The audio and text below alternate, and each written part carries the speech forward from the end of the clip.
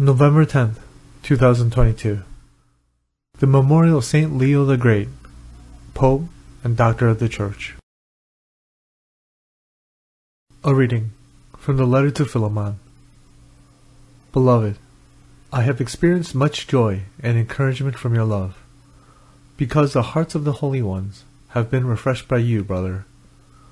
Therefore, although I have the full right in Christ to order you to do what is proper, I rather urge you out of love.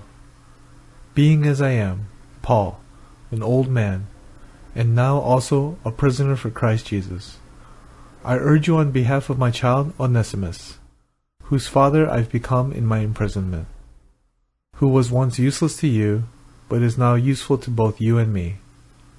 I am sending him, that is, my own heart, back to you. I should have liked to retain him for myself, so that he might serve me on your behalf, in my imprisonment for the gospel. But I did not want to do anything without your consent, so that the good you do might not be forced, but voluntary. Perhaps this is why he was away from you for a while, that you might have him back forever, no longer as a slave, but more than a slave, a brother, beloved especially to me, but even more so to you, as a man and in the Lord. So if you regard me as a partner, welcome him as you would me, and if he has done you any injustice, or owes you anything, charge it to me. I, Paul, write this in my own hand. I will pay. May I not tell you that you owe me your very self? Yes, brother, may I profit from you in the Lord. Refresh my heart in Christ. The word of the Lord. Thanks be to God. The responsorial psalm is, Blessed is he whose help is the God of Jacob. Blessed is he whose help is the God of Jacob.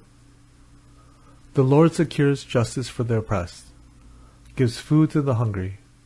The Lord sets captives free. Blessed is he whose help is the God of Jacob. The Lord gives sight to the blind. The Lord raises up those who are bowed down. The Lord loves the just. The Lord protects strangers. Blessed is he whose help is the God of Jacob. The fatherless and the widow he sustains, but the way of the wicked he thwarts. The Lord shall reign forever. Your God, O Zion, through all generations. Alleluia. Blessed is he whose help is the God of Jacob. The Gospel according to Luke. Asked by the Pharisees when the kingdom of God would come, Jesus said in reply, The coming of the kingdom of God cannot be observed, and no one will announce, Look, here it is, or there it is. For behold, the kingdom of God is among you. Then he said to his disciples, The days will come when you will long to see one of the days of the Son of Man, but you will not see it. There will be those who will say to you, Look, there he is, or Look, here he is. Do not go run off. Do not run in pursuit. For just as lightning flashes and lights up the sky from one side to the other, so will the Son of Man be in his day. But first he must suffer greatly and be rejected by this generation. The Gospel of the Lord. Praise to you, Lord Jesus Christ.